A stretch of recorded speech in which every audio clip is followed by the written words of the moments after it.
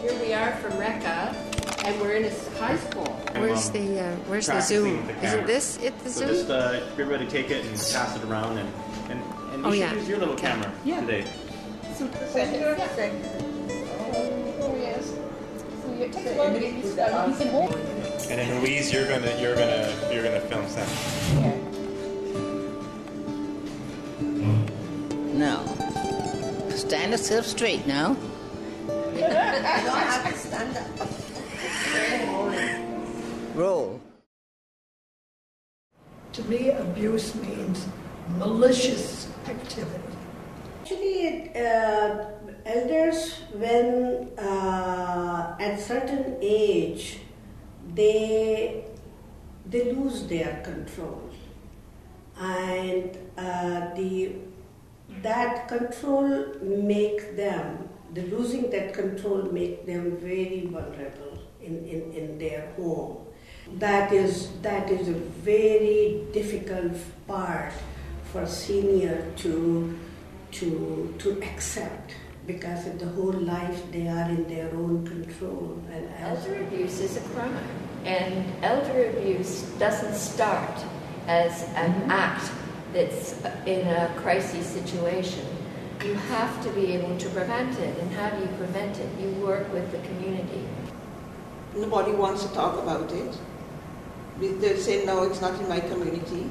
What we do is to demonstrate by using non-verbal, non-threatening technique of bringing this awareness, showing them about what elderly abuse is all about.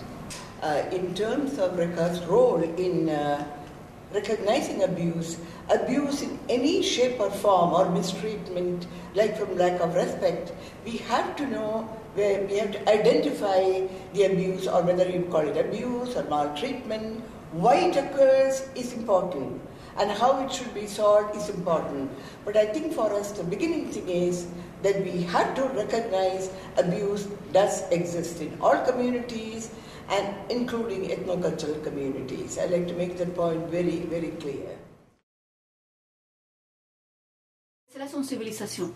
Pour moi, c'est surtout la sensibilisation envers la situation que vivent nos aînés, les aînés immigrants.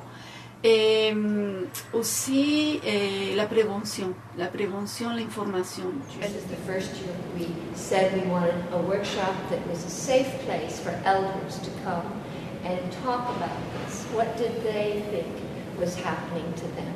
What were the issues when you hear the word abuse? Le théâtre qui n'a pas de parole, et je pense que ça traverse les frontières de la langue et ça va rejoindre beaucoup du monde.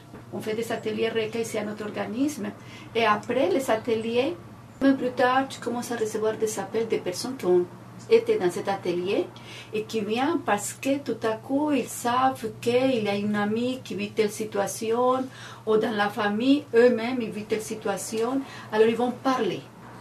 La grande différence, c'est que les aînés des communautés culturelles sont beaucoup plus fragiles, parce qu'il faut ajouter l'élément immigration.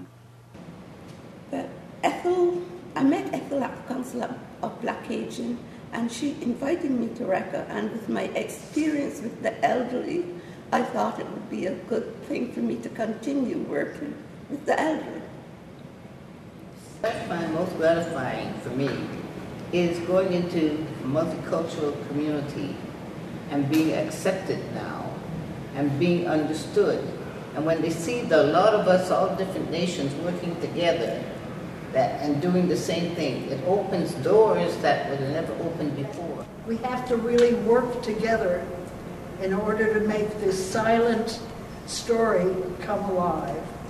And it always amazes me every time we do it how alive it becomes. And then to get the response from the audience to see, did we really get across?